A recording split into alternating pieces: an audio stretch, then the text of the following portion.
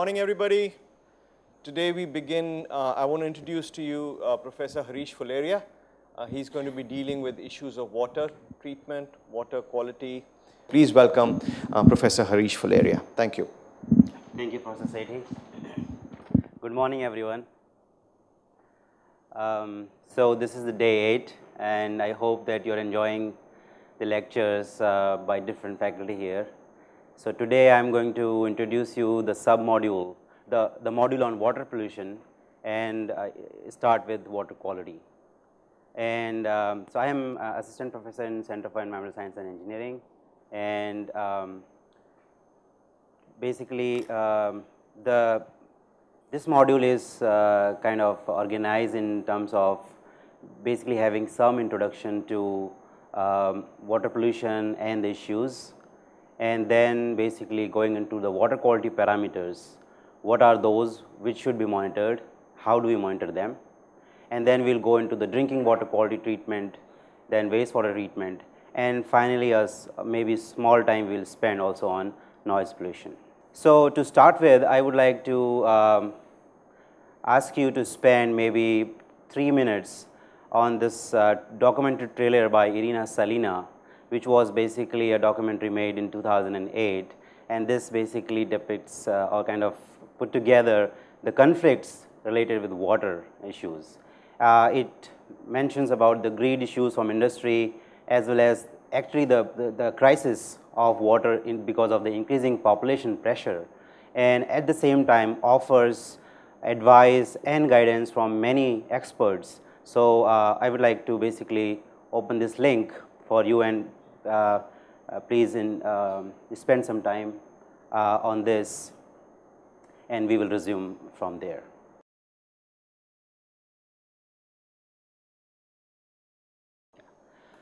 So we just watched this, well, a small theoretical trailer of this movie, which probably you might have got that it's a little bit, the tone is against the industry, like how it is privatizing the water and basically this bottling industry, which is more than $400 billion worldwide.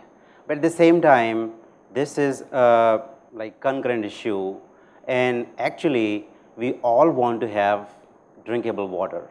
And when we are concerned about the water quality, we more likely choose, if we can afford, the water which is we think is safe enough to drink, and that's why we go for the bottled water.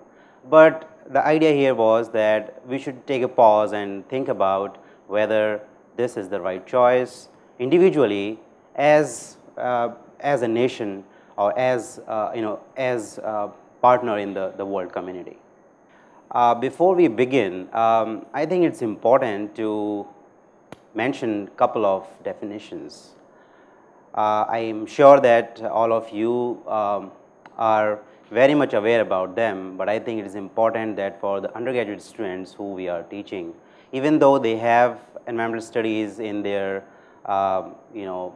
in the secondary school as well as in the senior secondary program, but it is important that we have these distinctions made at the very beginning of when we are teaching about pollution or pollutants or contaminants. So a pollutant is defined as any solid, liquid or gaseous substance which is present in such concentration that it may be, or it can tend to be injurious to the environment, or environment also considers the human environment, so basically also to human health. On the other hand, a contaminant may be defined as something which causes deviation from the normal composition of an environment. So basically, if it is deviating from its natural concentration, then it's a contaminant. More likely it is coming from the anthropogenic or our human origin activities than basically what is happening naturally. So a contaminant does not occur in nature, but gets introduced by human activity into the environment, and thereby it affects the composition of that particular substance in the nature. I would like to acknowledge that much of the material I am going to present today and maybe also tomorrow is basically taken or adapted from Professor Lokesh Padhyay's lectures on environmental studies, which is a mandatory course here at IIT Bombay and of course throughout India also for undergraduate students, ES200. And so basically I am taking adapting a lot of material from there for the water module here. So after defining this definition, maybe we can quickly have a look at the water cycle. Probably you have seen it already in Professor Nikhil's lecture on water resources. So he must have introduced the hydrological cycle. The only thing which I have added here is it says modern world water cycle. So if we just talk about water cycle, you see it's basically evaporation of the vapors, then basically getting condensed, precipitating out, and well, they could be evaporate from direct surface water bodies, or they can transpire from the plants or so, or even other like seawater bodies, and then they precipitate out as rain, and then can go to surface water bodies, can seep into the groundwater, and basically eventually end up into the ocean. They can go to the irrigation fields, then the runoff basically could go again with the seepage to the groundwater aquifers, and then it can basically be further could go to the ocean waters. Now, how the modern world water cycle is a little bit different is, as you can see here, is this water treatment plant is there which provides drinking water, and then here is this sewage treatment plant which basically improves the quality or basically maintains or the regulatory standard of the discharge water into the water bodies, whether this is the water which goes to the surface water bodies or for example directly to marine bodies if they are nearby.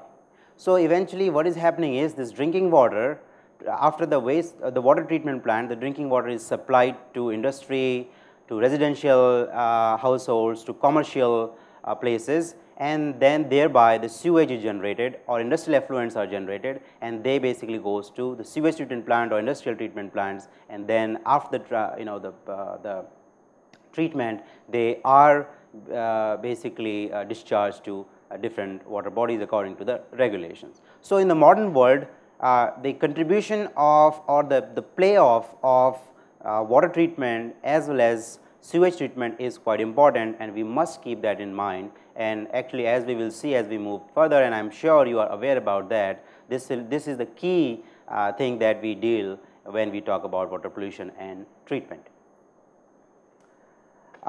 Maybe something about the water uses. So I am sure this has been also covered, but just as a primer. So there is increased population pressure, and if you look at the globe, basically if we divide by the high income countries like in North America to Africa and Asia, what we can see is the per capita water availability is basically decreasing, and this is because the population is increasing in all of these places. In general, the water availability is higher in Northern America and Africa because of the reduced population pressure in these places, and maybe a little bit more water availability in these places. But what we can clearly see is in all of these places, the per capita water availability is decreasing. It's very interesting. So we are quite aware, all of us, about the export imports of commodities, and as you are probably quite well aware, water is now a commodity, and actually there are countries, nations who are importing it. For example, this is a table which presents the dependence of some selected countries on the imported surface water. So what you can see here is the countries and then the percent of the total flow which originate outside their national borders. So for example, Bangladesh basically have 42% flow which is outside their national border. As we know, our Prime Minister was just in Bangladesh. They talked about various issues including the land deal and so, but still Teesta River is still a bone of contention, because still Bangladesh basically receives a lot of the surface water from Teesta River which goes through the West Bengal, and given that the increased pressure on the water resources is going to eventually anyway be even further, this is of course an important issue to deal with. And if you look at the ratio of external water supply to internal supply, you see like this is 0.7 for example for Bangladesh versus 32 for Egypt. So, basically all these places above, which are basically Egypt, Hungary, Hungary is in Eastern Europe, Mauritania is also in Western Africa, Egypt and Gambia in West Africa, Syria is also there in Africa. All of these places, they do not have any water source, I mean any surface water body, basically they are importing the drinking water from other nations. So, with that maybe we can have, we can spend another maybe about 7 to 8 minutes and basically go through this very interesting video, which is basically describing the increasingly scarce resource as the water is becoming, and how we are responsible to it, what are we consuming, where it is going, and what we can do about it. At least it gives you some primers. So, let's spend about 7-8 minutes on that.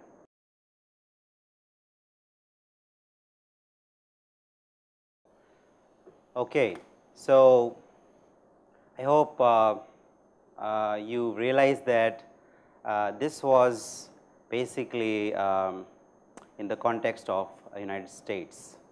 So, while it said that an average American consumes about 160 gallons of water, 1 gallon of water is about 3.8 liters.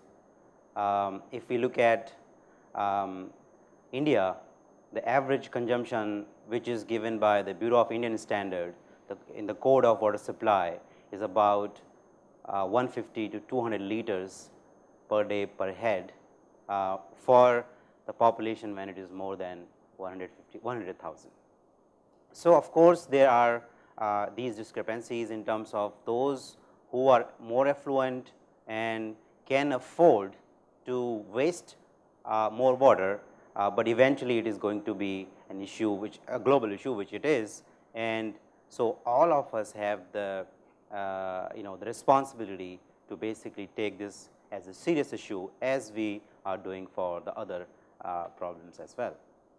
So, this was the video which mentioned about like how in which activities do we consume the water, at the same time mentioned like how water basically comprise, and like for example less than 0.007% of the water is available as a fresh water to be consumed. So, just to put it in context, if you look at the water uses as individual household level, and again this is basically from the United States. Basically this is from this book Masters in ELA 2008, Introduction to Environmental Science and Engineering. And if you look at household water uses and in liters, you can see that the one on the top basically is the standard toilet per flush, which is about 10 to 30 liters per household. Then basically if some of the more conscious consumers, if they have introduced ultra low volume toilets, so basically those where either they have dual system of toilet flushing or basically a better toilet system where lesser water is needed per flush, then it basically reduced down almost half to 1.6 gallons or about 6 liters per household. Then you see like dishwasher is about 50 to 120 liters per load. Water saver dishwasher again a little bit less, but still this is quite high compared to, for example, let us say water when we use it for shower, which is still high, but far less than that. And then obviously for cooking and other purposes it is quite less. Now, one of the questions that I would say that we can pose, you, all of us can pose to our students is, are they aware consciously about their water budget? So, meaning that in which activities, how much water do they consume, and if they can basically document that, and if this could be given as an assignment to the students, and basically depending on where they come from, depending on which kind of families they come from, areas, urban, rural, all those we will see that the different activities that they are going to use water will be different. Now, for example, it says here for shower head it's about 20 to 30 liters. Now, this is actually in lower case, I think it's per minute. Oh, by the way, this is per minute. So, now if somebody takes about 5 to 10 minutes, it's about 5 to 10 times of this, which is about 100 to 200 liters per shower.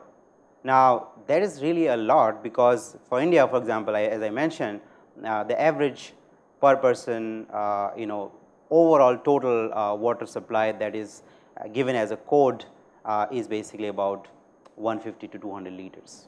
So, what could be done? Basically, instead of a shower, if somebody takes is conscious and takes a bath with a bucket or so, definitely we can save a lot of water. Now, this is individual choice. This is something that cannot be mandated. This has to come from our own awareness, and I think this is a good platform to basically discuss about it as a group, as a community in the classrooms, and basically advocate saving water. So, that was also the message in the previous video. So, this is what I was mentioning. So, from the Bureau of Indian Standards, the basic requirement of the urban water supply. So, basically, if it is for communities with a population of over 100,000 with full flushing system, then it advises that the water that should be given to them is about 150 to 200 liters per head per day. And also what you see here is out of the 150 to 200 liters per head per day, 45 liters per day, which is about 25%, is basically should be taken for the flushing requirement. So, this is 1/4 of the total. So, when you will basically ask the students or actually check yourself where I am basically consuming water, you will realize that actually one of the dominant activity which is consuming a lot of water is actually flushing. Okay. So, this was basically about some kind of like background on the water issues and the scarcity, and how basically in the world as well as at individual levels how this is basically distributed.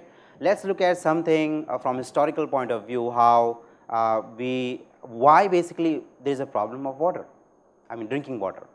So, if we go back to 1854, there was a cholera outbreak in London, which was actually was around this Broadway street in London, and basically a lot of cholera cases were reported around this, which are basically shown in these black dots, which may not be quite visible, but I mean wherever you see like dark black thing, these are basically all these places from where these cases were reported. And this place where this T kind of thing is basically is here, this is where the actual pump from where the people were consuming the water in around this area.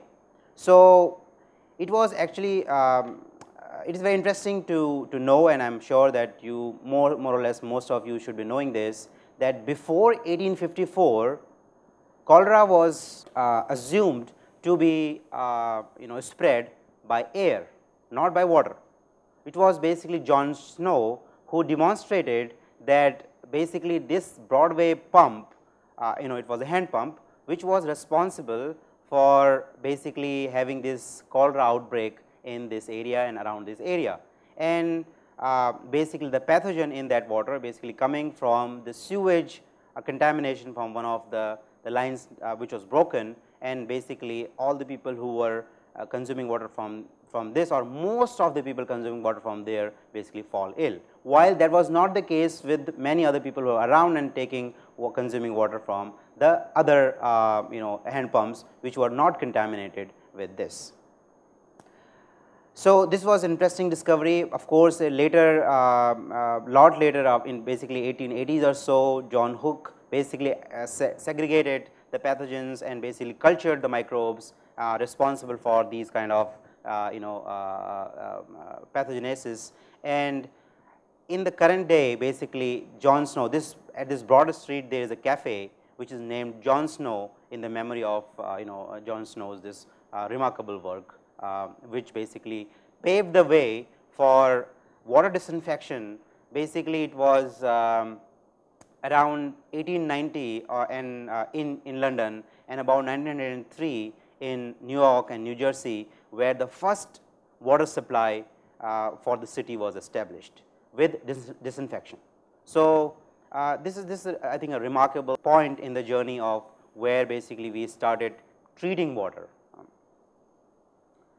Now, when we talk about cholera, basically this is one of the prevalent diseases, but there are many pathogens in water which could basically more or less coming from the human excreta or human feces, which gets contaminated either directly, consciously, in a way means like ignoring that it might be, or maybe basically non-consciously, but because otherwise it is basically being transported to some of the surface water bodies from where the water is being consumed. So, as we can see in this table, there are viruses, the broad categories, the viruses, the bacterium, protozoa and helminths, which are the pathogens which are found in the excreta of human feces. And as you can see on the right side, what are the associated diseases are mentioned, and you can see, for example, typhoid fever, gastroenteritis, cholera, diarrhea, dysentery, and some of the specific ones with the worms are mentioned here. Currently, still to date, so basically it was in 1854, still today cholera, typhoid and dysentery are the three major waterborne diseases which are affecting millions of people, especially children worldwide, mostly in low and middle income countries. So, which I was mentioning. So, basically that was like back in 1854, but if you look at one of the recent data sets from World Health Organization, which reported or basically collated the information on the total number of cases of cholera between 2007 and 2009, and basically showed in this map where these cases were observed. The size of these circles or spheres basically show how many people got affected. So, basically if you look at India, it is about 10,000, between 10,000 and 20,000, but if you look at some of the southern part of the Africa, or even also the eastern part of the Africa, where even also in Iraq, we see that it could be as high as 100,000 or even more than 50,000 people. Now, this is of course a concern, because this is what has been seen. You can see that most of the Western Europe, or almost in the whole Europe, as well as in the Northern America, basically there is almost no cases of cholera, because more or less they have assured treated safe drinking water to most of the people, which is basically free of these pathogens which are responsible, for example, for the cholera, which is not the case. For example, most of the low income countries, for instance, in Professor Nikhil's lecture, you must have come across that more than 60,000 villages in India do not have access to drinking water. So, how do they manage drinking water? The previous documentary said that there are people in the world who gets just 3 gallons per day, less than 3 gallons per day water. So, they just barely get water to drink and be alive. As we all know, one can stay alive without food for up to a month or more, but it is very difficult to survive without drinking water more than a week. So, this is really of high importance. So, now with the aspirations in the industrial revolution, as well as the population increase, there were more diseases, there were more contamination, there were more infections, and as well as newer discoveries. Even not only discoveries of newer compounds and chemicals, but also newer drugs, so to treat and to basically have a better living. So, to provide the diseased people or the people with whatever waterborne morbidity recover from that and have a healthier life. So, over the last 100 years, we have benefited from new drugs and other products in our quest for better living. Now, this better living is through chemistry, and when we are saying chemistry, this is basically synthesis of newer molecules. So, if they are released in the environment as per our previous definitions, they will be the contaminants, because the nature is not ready to basically assimilate them in and basically bring them down to a safer level that they are no more a pollutant. As we said, the pollutant is that concentration of a substance above which basically it can cause some damage to environment or human or animal health. A Water Environment Federation paper estimated about 80,000 different chemicals were released into the environment over this time, over this last 100 years, and all of this were basically to target different diseases or ailments. So, with that we come to, so basically we are introducing these contaminants in the water, because these are not natural. This is what we are doing. Of course, we are doing it for another reason, but it's a artifact or basically a byproduct of whatever we are producing as a good for us, whether this is like some material construction, which could be like nanomaterials, for example, which could be plastics, which could be pharmaceutical drugs, which could be pesticides for increased production of agricultural crops. But all of these eventually, because either the land or the water bodies are not prepared or ready to assimilate them, and they become contaminant. Obviously, not all of these substances can accurately be described as pollutants, because if their concentrations are not above a certain limit that they pose any risk, they are contaminants, but not necessarily pollutants. Some of these substances are found naturally in surface waters, of course, and the others are natural substances that are concentrated by anthropogenic activities. So, not only we are, our activities in the last 100 years or so are basically introducing new contaminants in the environment, but also we are concentrating the natural substances, and as their concentration increase more than a limit, they becomes pollutant. And still there are man-made chemicals that do not occur in nature. So, that was I was saying. So, the chemicals which we are introducing in the nature, so they of course can again become pollutants as well. These contaminants can be classified based, for example, from source. For example, the industrial contaminants, which are basically originating from industries of a specific nature, whether this is process, whether this is synthesis, whether this is production. This could be coming from household. It could be household activities like, for example, household sprays which are being used, the cleaning agents which are being used, basically cleaning utensils with detergents and all those things, they are actually ending up in the environment, and these are not natural, they are man-made. They could also come from agricultural activities, for example, pesticides which are used in agriculture. They basically they could end up into the surfaces of the plants and the crops, but at the same time they can be assimilated in the roots, they could be assimilated in the soil, seep through the groundwater, and eventually come into our water bodies.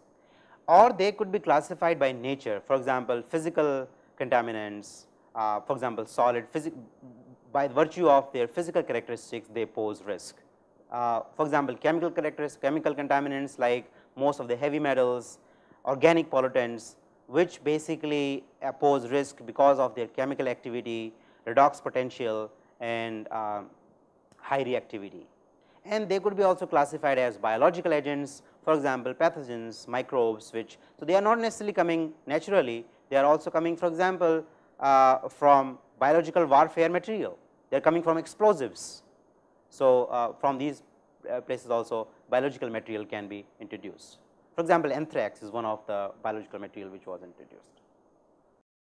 Now, with that we maybe spend a little bit time on emerging contaminants. So, there are some contaminants which we are seeing very recently. So, in the last 40-50 years, these are mostly industrial chemicals. For example, they can end up into our septic tanks. They could basically go to wastewater treatment plant if we have a sewer supply and basically collecting all the raw wastewater or sewage which is generated by individual households or commercial places, and then if they are applied to land applications, they can also end up there. From all of these three places, whether directly from the septic tank or from the discharge wastewater from the wastewater treatment plant, and after the basically runoff from the land applications or agriculture, they can end up into lakes, streams, river, groundwater, which are actually the sources of our drinking water. So, eventually these contaminants are ending up into our drinking water, and which neither the environment nor us, we are also not ready to basically tackle some of these chemicals, because they are new and our immune system is not ready and adapted towards them. For example, some of the emerging contaminants could be pharmaceutically active chemicals. All of us basically consume drugs when we are sick. We take many times antibiotics, we take anti-inflammatory, and of course, anti-allergens, and for prolonged kind of exposures we take anti-cancer drugs. These pharmaceutically active compounds basically have a very slow decay. Mostly they are lipophilic, so they are water repellent. So, most of the times they do not get easily degraded. At the same time, these are new compounds which are introduced in the environment. So, the microbes themselves are not ready to degrade them. And as we will basically cover in the next lecture, when we will talk about the BOD, which is biochemical oxygen demand, and chemical oxygen demand COD, we will see why this is very important. If much of the organic waste which is being released is human generated and basically persistent and very slow to be decayed, then this will basically bypass the wastewater treatment plant, because most of them are using biological secondary treatment. And so, they can, these microbes can degrade the biological material which could be degraded, but not necessarily these persistent organic or inorganic compounds which we are, for example, coming from the pharmaceuticals. They could also come or found in personal care products, for example, disinfectants, antiseptics, sunscreens, etc. One of the major concerns with antibiotics is the development of antibiotic resistant strains of pathogenic bacteria due to overuse of the drugs. I am not sure, but many of you may have basically read the news, for example, in the last 5 years or so, I would say 10 years, that first thing, India is the basically capital of the TB epidemic. We have most number of tuberculosis cases in India, and then at the same time, then from the generic TB, basically it changed to like drug resistant TB, and then multi drug resistant TB. So, basically because this is bacterial based disease, so for which antibiotic is prescribed most of the times, and because of the not a very prescribed use of these or the overuse of these antibiotic drugs, many of them basically end up into our water reservoirs. So, large amount of these antibiotics leaves the body because they do not get metabolized and basically end up into our urine or feces as a mixture of either parent compounds or metabolites, both of which are very difficult to degrade further biologically, and so they end up in our water reservoirs.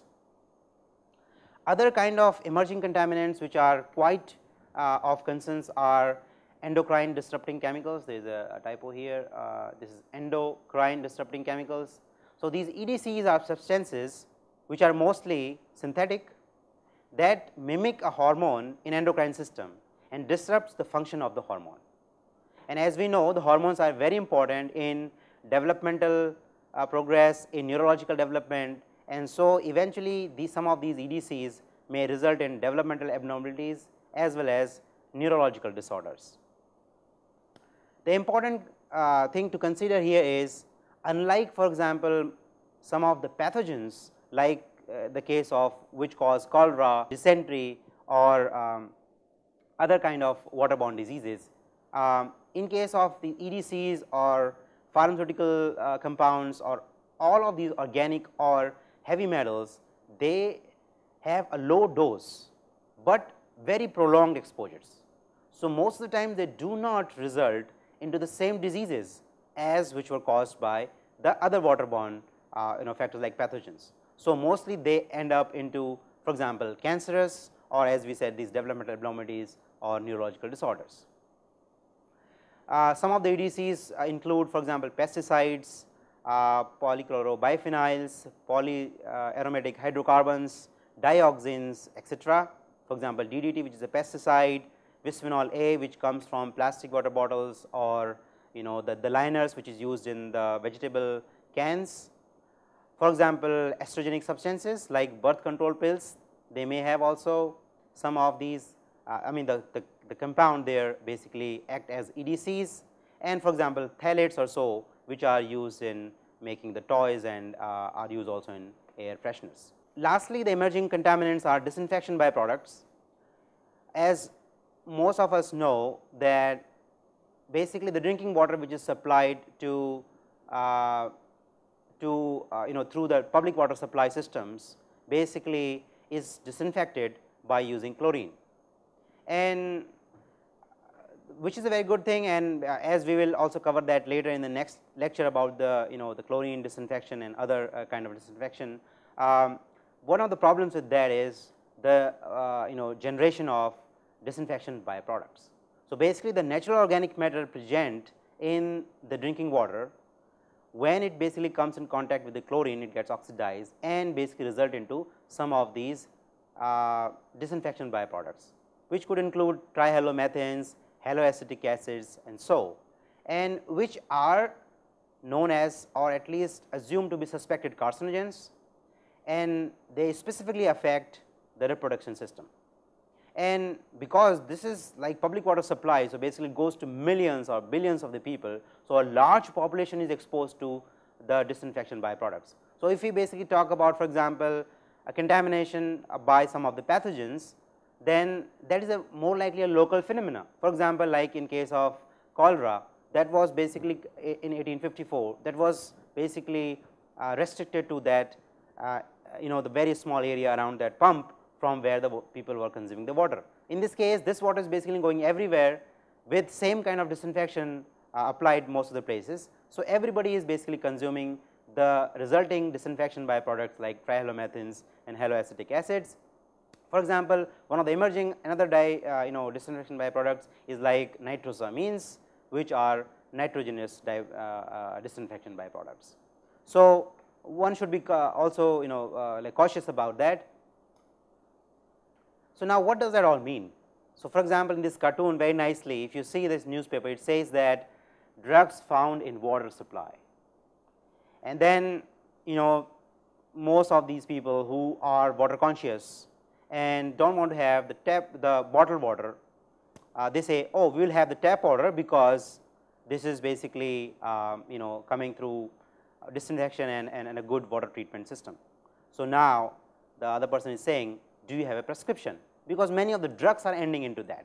So, which is of course of concern, because so far we were dealing with, or the world was dealing, I think until for example, the early 20th century, we were dealing with the diseases of infection or the diseases which were contagious, but now we are basically in a regime change. We are dealing with diseases which are chronic, which are non-communicable, and which are basically coming after a prolonged exposure to low doses. So, it is very, very important to keep that fact in mind and basically communicate to this to our leaders of tomorrow, which are the undergraduate students who we are going to teach. Now, in terms of the human health impacts, for example, there are some studies like one by Nelson and Bungay in 1974. They found lower sperm counts in men in LA, New York and Minneapolis compared to this in Missouri, because they have for example, some of these higher amount of disinfection byproducts or some of the pharmaceutically active EDC compounds. For example, the other study confirmed the earlier study, and for example, you can see the atrazine, alkalor, and these are the specific compounds which are basically pharmaceutical compounds which were found in the Missouri water, which was basically responsible for this low sperm count. As you remember from the previous slide, may remember I said that some of these compounds are basically responsible for lower reproductivity in humans. There is a link between pesticides and reproductive effect, which was also established by this study. The people were not exposed occupationally, and what was found was that this drinking water was contaminated. More health impacts, basically birth defects was found in male reproductive organs. Basically, it was doubled from 1991, which is basically sheerly because of the overuse or the additional use of drugs over the 20 years. Dioxin problems in monkeys was found. Link between increase in breast, testicular, and prostate cancers over last 40 years. It is very important to keep this time frame in mind. So, it was basically last 40 years. So, all the people who were in their 60s or more than 50s, if they were continuously drinking the water which was basically contaminated with some of these EDCs or the emerging contaminants, they were responsible for, well, at least it seems like they were responsible for an increase in some of these cancers. All linked to hormone mimicking or disrupting compounds, so which basically indicate the EDC nature of these contaminants, meaning they are endocrine disrupting chemicals. So, lastly we come to the place like what makes something a poison. So, as the great philosopher Paracelsus said, back in the 15th century or basically 16th century, no substance is a poison by itself. It is the dose that makes a substance a poison, and the dose is basically a function of the concentration and the exposure, and the risk what it poses to is basically a function of the toxicity and the exposure. So, how toxic is something and how likely somebody is going to expose with that poses a risk from that, and that it becomes a poison. For example, we can explain it in the way that for example, there are like few of the snakes like cobra, krat, and vipers are few of the most dangerous snakes with the deadly poison they have. Now, if you want to see what is the risk that they pose to the larger population, we need to see the toxicity is high, but the exposure is low, because there are few number of cases where they bite humans, because the human animal conflict, when that happens, only then they bite the humans. So, compared to that, if we say okay, a large, like for example, millions of people in large cities which are consuming, for example, drinking water which is contaminated or basically having some of these disinfection byproducts or EDCs, are actually in total would pose more risk to the population than, for example, this highly toxic like venom. Now, if we just look at like for example, some of the sources of water for us, like surface water, for example, rivers. So, what are the factors which impair the surface waters? So, for example, this figure shows on the x axis the percent of the impairment by these different factors which are the pollutants or stressors, how they basically impair. Impair means that they make the water undrinkable or unhealthy to drink. So, for example, 35% or so, as we can guess, mostly come from the pathogens. So, they are responsible for 35% of the water, surface river waters not drinkable because of the introduction of the pathogens. Siltation, habitat alterations, oxygen depleting substances because they reduce the oxygen concentration and thereby affect the microbiology and the ecosystem of the water bodies and eventually disrupt the water quality. For example, nutrients like phosphorus and nitrogen which comes from eutrophication, from agricultural runoff, thermal modification, if water which is discharged to the water has higher temperatures, then of course that may also affect and impair the water for further use. And then also there could be metals, and the flow alteration is, for example, if a dam is built, or some of the water is basically diverted to something else, then that can also impair the quality, water quality, and the amount of water available for drinking purposes. If we look at it by source, so for example, agriculture for rivers is the most dominant source, about 40%.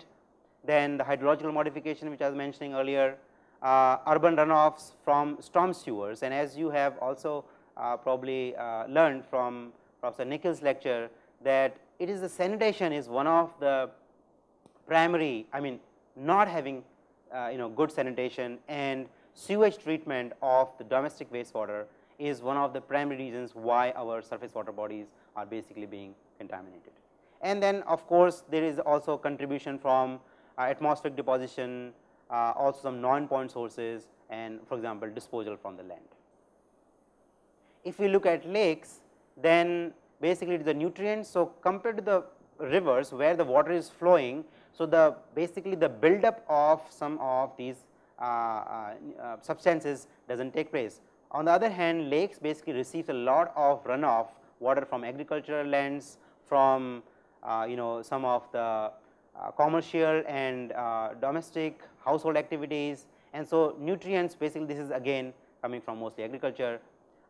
Also some of the phosphorus and also is coming basically from the domestic uses. Metals, siltation, TDS, again oxygen depleting substances. So, but in this case important thing to remember is that about 50 to 40, about 50 and 40% of the impairment of the lake water quality is because of the nutrient and metals, and less so from the pathogens, which was the case with the river water.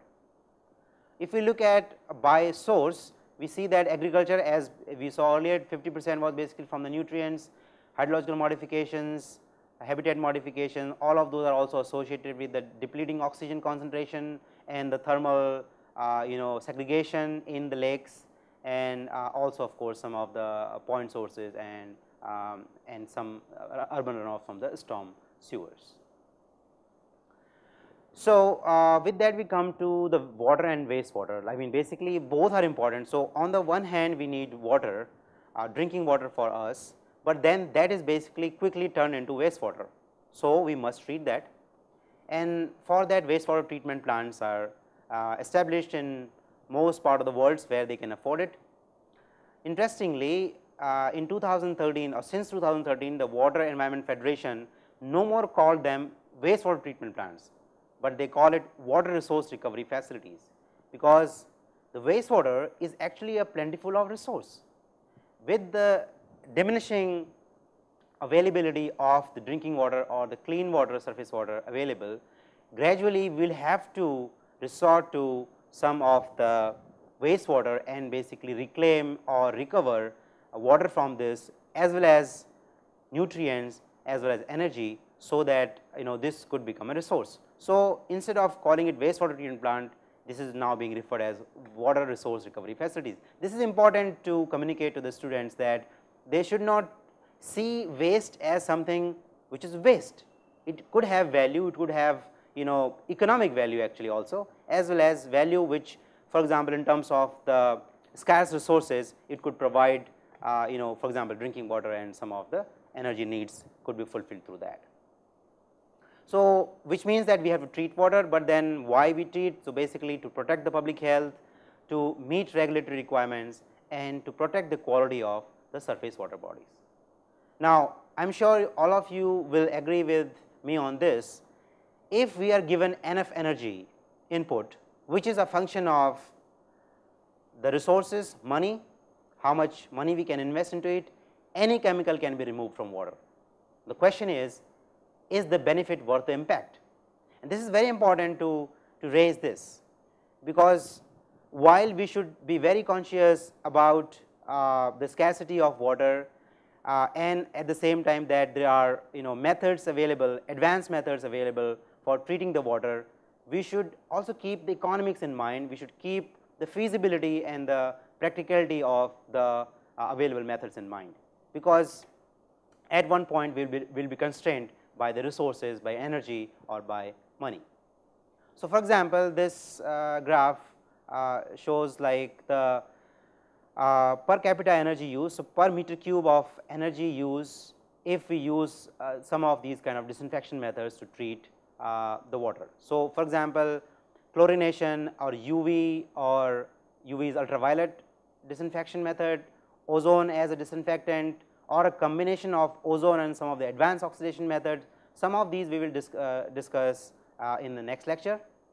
What you see here is basically the cost per unit, I mean the energy consumed per unit of water treated is basically increasing as we move for the more advanced methods. So, chlorine, as you can see, is not by chance the default method of disinfection over the world, and it is only very like recently when we are seeing the risks of the disinfection byproducts because of the chlorine that now increasingly people are talking and discussing and researching about what other alternative disinfection methods are there.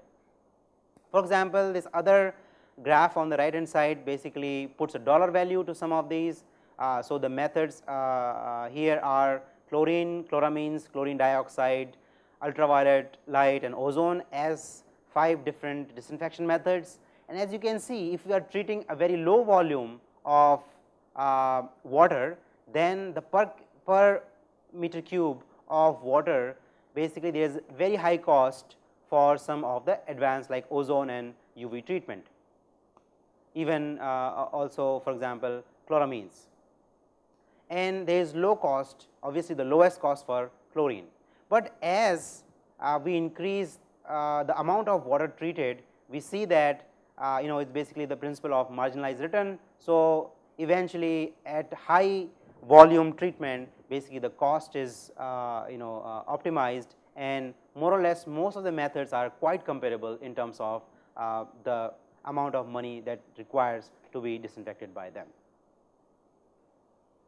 So, in general basically we have this impact cycle where basically there is increased wastewater because of the influence on the drinking water, which could be because of the increased population growth, sometimes drought could happen, and then we need novel treatment technologies, which basically another factor comes in there is like the greenhouse gas emission. So, more the energy that we use to treat, this does not come free. Basically, of course, there is a cost associated with treatment, but as well as the greenhouse gas emissions, which as most of us are aware basically leads to some of the larger global issues like climate change, which eventually could trigger some of the drought events or flood events, and basically this is a cycle which could run on and on. So, the key message from this which I would like to give, and you would like to also give to your students, is that most of these persistent chemicals or these endocrine disrupting chemicals have been documented actually already for some time now, like more than 40 years. And if we really look hard, we will find that the contaminants, they are contaminants, we will find the contaminants. We look hard means that we will find these contaminants in low concentrations. And as we know, there is no treatment process which is perfect. There is always a play off between contaminant reduction versus pollution relocation, because maybe we are transferring the pollution from one side. So, basically many of the treatment, as we will also briefly touch in our wastewater treatment or even water treatment, basically mostly wastewater treatment, basically the contaminants which are not able to be removed from the environment are basically come out as sludge and then dewatered, and then basically if they are not biodegradable, mostly they are not, and then they are taken to landfills. So, it turns out to be a reduction of the contaminants from water basically to land pollution. Another thing is the cleaner water versus carbon footprint, which is about like the more that we treat, more energy we consume, more is the carbon footprint from that. Some other message we can give is that for all these reasons we have to basically take an ecological perspective in mind. So, ecological concern must be addressed, which means that we have to take it as a whole big system, not that the problem is resolved from my end or as a local body, but like how this is affecting a whole ecological system which is basically in the watershed or in the large region. We should strive for cleaner and safer water, and obviously there will be a cost, and the public will have to bear the cost. That needs to be also communicated. For example, if all of us, when we want to have safe drinking water, and we are not sure of the tap water or the surface water which is available, maybe where we go to further some places where which is not our hometowns or so, we more likely will basically go to some of these stores and buy the bottled water. We are paying for that, and same thing we will have to do for cleaning the water and basically making it available for everyone. Now, the only important thing to consider is those who can afford more, like the taxation, maybe they need to bear it more, but that is something which is not in the context of this course. The world will depend on the water reuse, of course, because of the the increasing drinking water or the fresh water bodies and the water scarcity. Trace contaminants will be detected, and if treatment is needed, wastewater makes more sense. So, it makes sense to treat wastewater, basically recover some of the nutrients, use some of the, if you use anaerobic process for example, then some of the methane which is produced could be used for energy generation, and then at the same time we can get the drinking water. So, at the same time the last key message must be also given is more efficient treatment have to have more cost to the public, and that needs to be acknowledged. With this, let us come to some like discussion points. So, I think this is something that you can basically discuss in your class to all the students. For example, are they aware what is the source of the drinking water in their household, and are they treating it before they are consuming it? What method they are using to treat it? So, this could be something that you could take it as an exercise, and we can also spend maybe 5 minutes or so here to discuss that. And the other thing is you have already a module on air pollution, and you saw like how that was more ubiquitous. Now, how are the exposure pathways to water contaminants different, for example, than say air pollutants? So, that also needs to be understood, because as we see the risk is a function of the toxicity as well as exposure, and if we are not aware about the exposure pathways, then we may miss the mechanism as well as the impacts of the contaminated or polluted water to the human health. So, hi, Savita Engineering College, Tamil Nadu. Okay, good morning. Good morning, sir. Good morning. So, what is, I am sure that you all are from different parts of Tamil Nadu, is that correct? Yes.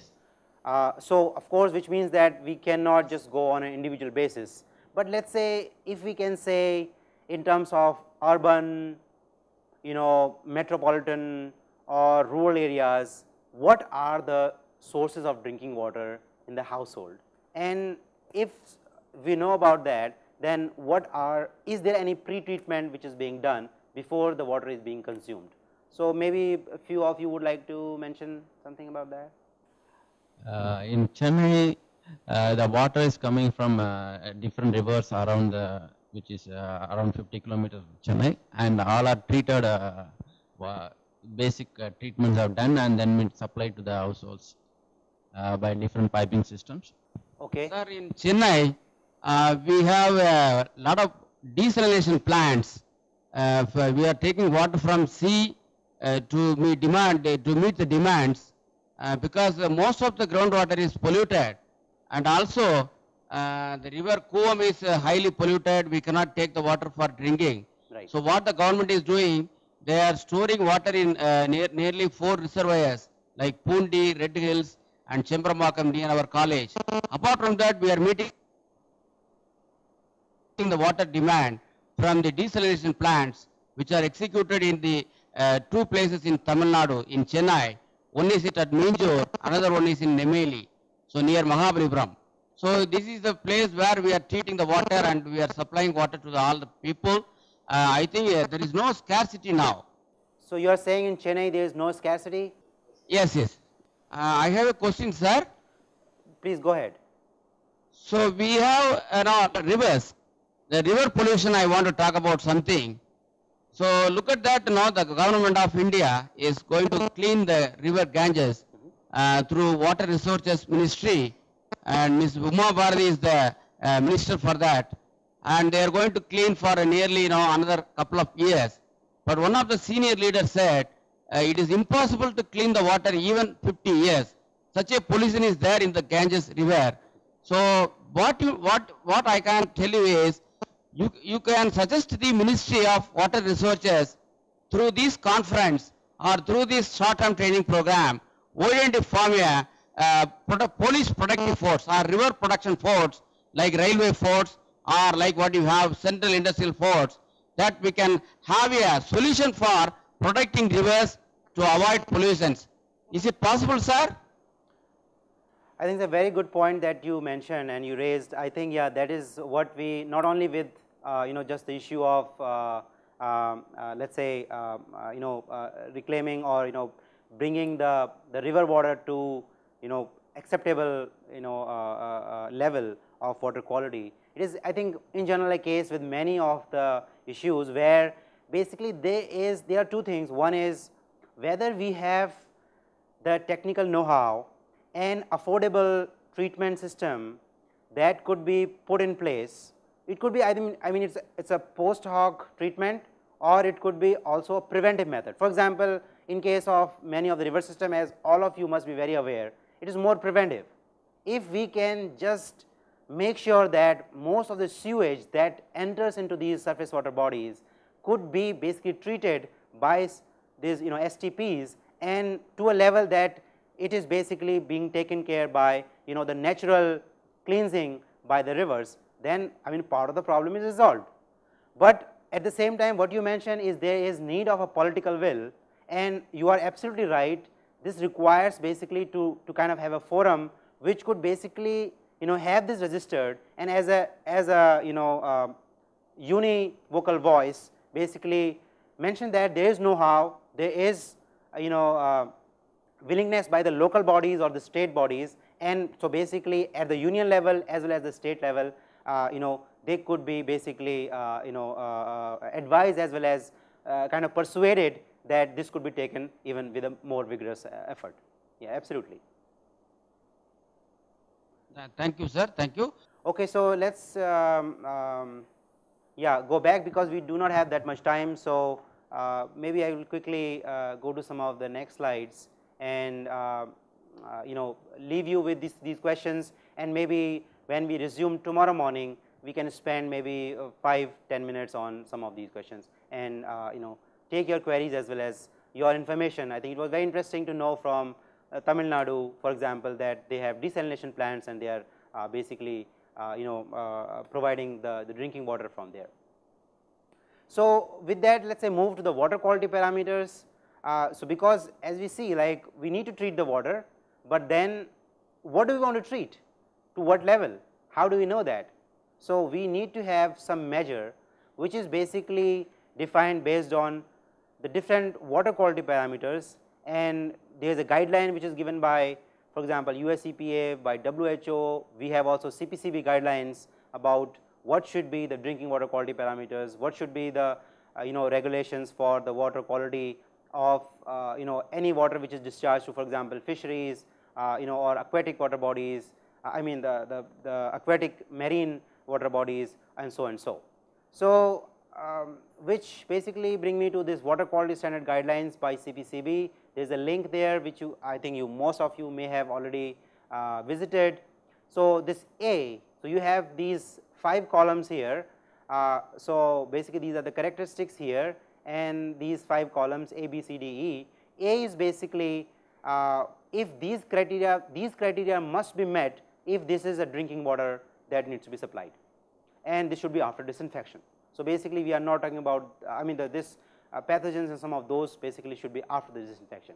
So as you can see, the dissolved oxygen should be high, so it is minimum, that is something to note there. So dissolved oxygen limit is the minimum 6 milligram per liter, while for example many of the others are the maximum limits. For example, biochemical oxygen demand should not be more than 2 milligrams per liter. Pathogens in terms of the total pathogen count per 100 ml should not be more than 50 in drinking water, and then similarly other parameters. Some of the heavy metals should be basically in the ppm levels, basically in milligram per liters, like 1 or less than 0.1 or so. So, what are the typical water quality parameters that one is interested in? For example, this is just a loose list. I mean, these are not restricted. There are many more parameters. I just, for the sake of space, I just put these. So, for example, pH, alkalinity, conductance, salinity or total dissolved solids, dissolved oxygen, turbidity, biochemical oxygen demand, temperature, pathogens in terms of the coliforms, total or the fecal coliforms, are some of the water quality parameters which are of interest. So, quickly go through some of these parameters. For example, pH, it is a measure of hydrogen ion concentration. I must say that some of these are basically very routine. This is not a regular class. All of you are basically teaching these courses, or most of you are teaching this environmental studies course. So, I am quite sure that you are well aware with that. But basically this is information that needs to be communicated to the students when we are teaching them. So, we must tell them what are the parameters which are important when we are regulating the water quality or when we are concerned about the water quality. So, pH measures the hydrogen ion concentrations, the negative logarithm of hydrogen ion concentration, which is measured as moles per liter, and this ranges from 0 to 14, and of course, when the pH is 7 it is neutral, when it is less than 7 it is acidic, and when it is more than 7 it is alkaline. And this could be measured by the very affordable pH meters that are available. Alkalinity is kind of opposite of pH, basic opposite of acidity. Is like acid neutralizing capacity. So, most of our water bodies, they have basically a bicarbonate carbonate buffer system, because of which they have some kind of alkalinity, because the buffer, it is the buffer which is provided by the bicarbonate carbonate system, which resists the change against the any change in the pH. For most of the waters, alkalinity is contributed predominantly by bicarbonate ion, which is predominantly because of the exposure to the open environment, where the bicarbonates are in equilibrium with the carbonic acid, the dissolved carbon dioxide, which is in equilibrium with the gas concentration of carbon dioxide, which is more or less universal, about 0.03% over the earth. Other ions such as orthophosphate and borates may also contribute to alkalinity, but in very small amounts. So, in general, when we talk about alkalinity, we talk about bicarbonate, carbonates and hydroxides, and this is measured by titrating a sample of the water with sulfuric acid, and basically using two indicators which give you total as well as the half of the carbonate bicarbonate alkalinity.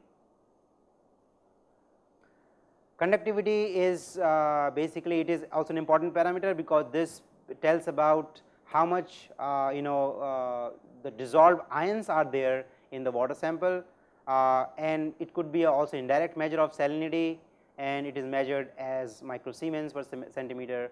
And basically if you have higher value of conductivity, means this is a better electrical conductor and there are more ions present in the water or the sample of interest. This is basically the dissolved solids. So, which is very important in case of classification of groundwater. For example, the composition based on the total dissolved solid content could be categorized in terms of type of water. For example, if the dissolved solid content, total dissolved solids, is less than 1000 milligrams per liter, then this is fresh water. If up to 3000 or so, brackish water. It could be saline water, moderate and highly saline water if it is more than 10,000 TDS or milligram per liters of the TDS. And the sea water is basically if it is more than 35,000 milligrams per liter. Turbidity is another parameter which is of interest. It is measured in nephelometric turbidity units. Basically, it is measured using a nephelometer, or basically a device where basically the light is scattered perpendicular to the direction from where it is incident. And what we see, what the principle is that in the pure water, because of not having the colloidal size particles, the light basically passes through and the detector does not detect anything. but in case of cloudy water, which is because of the the suspended solids as well as the colloidal solids, basically there is light scattering which is detected at 90-degree angle, and that is basically tells indirectly the amount of the turbidity present in the water. This has a good correlation with the concentration of particles in the water, and basically some of the turbidity meters, nephelometers which are available could be used for monitoring this. Then in terms of other parameters like solids, which is an indicator of basically presence of any solids. So turbidity, as we said earlier, is an indicator of presence of solids in water sample, and this could be measured in terms of total solid, which is basically all the solids present in water, and this could be determined by evaporating a water sample up to 100 to 110 degrees centigrade and drying the residue after that, and basically whatever weight is left is basically the total solids. It could be either dissolved solid or undissolved solid, and the dissolved solids are those which could be found further by isolating and drying at 180 degrees centigrade, and the other ones are basically from the previous one are actually causing the most of the turbidity in the water, and isolated simply by filtration. Solids would be volatile, for example, some of the organic dissolved solids, and they could be burned off by heating or combusting at 550 degrees centigrade around so, and then these are mostly organic compounds. Those which could not be removed after all of this are basically fixed solids, mostly inorganic salts, which necessarily do not are mostly related to the hardness. For example, calcium and magnesium hardness is coming from there. And then of course some of these solids, as we will see when we will go to the water treatment and wastewater treatment, if they are of particular size, they could be basically settled, and then they could be used. I mean, these simple settling tanks or these could be used to basically separate them out from the rest of the material. So I think I will basically close it here, but maybe I will just quickly go to and pose some additional discussion questions, which would be something if you people can have some discussion when you get time, or maybe off time when you have some time, think about them. For example, what are the issues with water quality in your city, town and village? Is there any specific water quality parameter which is an outstanding issue in your area? So when I am saying specific water quality parameter, basically that means that already there is a criteria for the water quality. For example, many places fluoride is a problem in groundwater, many places arsenic is a problem, many places total dissolved solids or hardness is a problem. So that's something if you can really look individually and just put it together for you, as well as basically discuss it with your students when you are teaching the course. Other thing is like, do you consume stored water or free running tap water? This is also important, and why this is important, I think also you should think about that. So when we are basically, for example, as one of the centers where we had interaction mentioned that when you are consuming the free running water, basically this is already after disinfection, and so more or less the contamination possibility during the storage doesn't arise, and so more or less you get the same water quality almost what is basically being discharged from the treatment plant, water treatment plant. While during the storage, because of several factors, for example, small kids basically putting hands in some of the stored waters, or maybe not having proper cleaning of the storage vessels, could basically lead to some of the water contamination during the storage, which could be of concern and basically get us like polluted water. So we are basically at the end of this first sub module. I wanted to cover basically give you some the idea was basically with this you could sensitize the students about the issues of the water, whether this is with surface water bodies, with the groundwater, basically make them think about why this is a scarce commodity, and we should not anymore just believe that if we have money we can just buy water, because eventually it is going to be everybody's problem. And at the same time, how do we really tackle the quality issue? So what kind of parameters need to be monitored, and how do we monitor them? So basically we will resume tomorrow from where we left today. we will talk about some of the important parameters like DO, dissolved oxygen, biological oxygen demand, biochemical oxygen demand, chemical oxygen demand, and some others, and then basically move to water treatment in the first lecture, and then we will talk about the wastewater treatment in the second one. So, I hope that it was a little bit useful for you, and I would like to have your feedback. Thanks a lot, and I will see you tomorrow. Bye.